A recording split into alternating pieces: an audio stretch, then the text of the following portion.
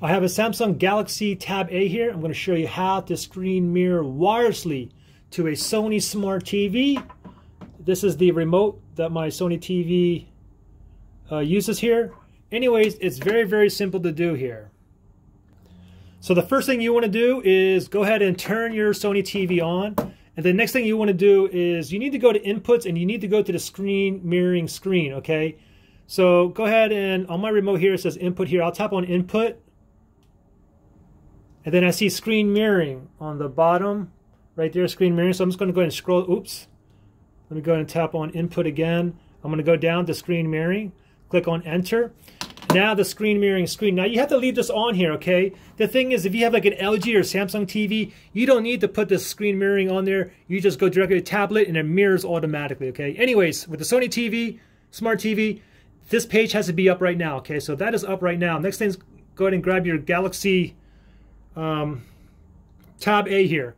Grab it, slide down notifications. Grab your finger there, slide down. You see our little horizontal line?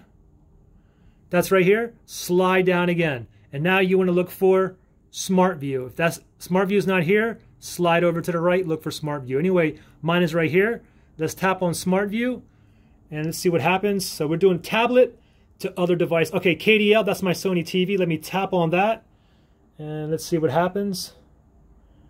Give it a second here.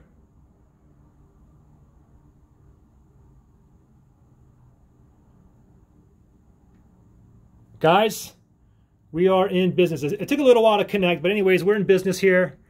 So anything that we do on here will be relayed to the big screen. You can show work documents, you can play games, you can watch movies. Most of you guys are here probably because you want to go into your photos gallery and you want to be able to show your friends and family on like a big screen TV. So for example, we'll look at a photo here and you can rotate it, you can zoom in and out as well. Oh wow, are you telling me you can't do this on the, maybe not on the Sony TV. Okay, I guess not. But on the Samsung and LG you can. But let's play a video. Let's see what happens here. Let me play this video here. Check 1 2 3.